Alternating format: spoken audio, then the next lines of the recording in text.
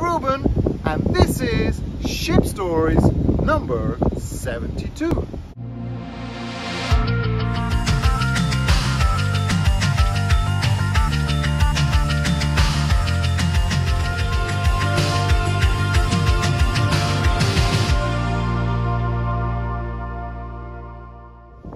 Happy New Year!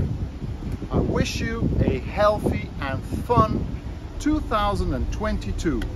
And I have the luck and privilege to be on holiday in the Canary Islands, live from Lanzarote, Arrecife, the capital of Lanzarote.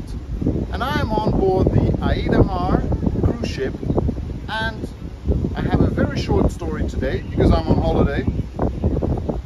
To my right, I will show you a shipwreck which is the Temple Hall, and the Temple Hall ship ran aground here in 1981, and I posted about this ship in 2018.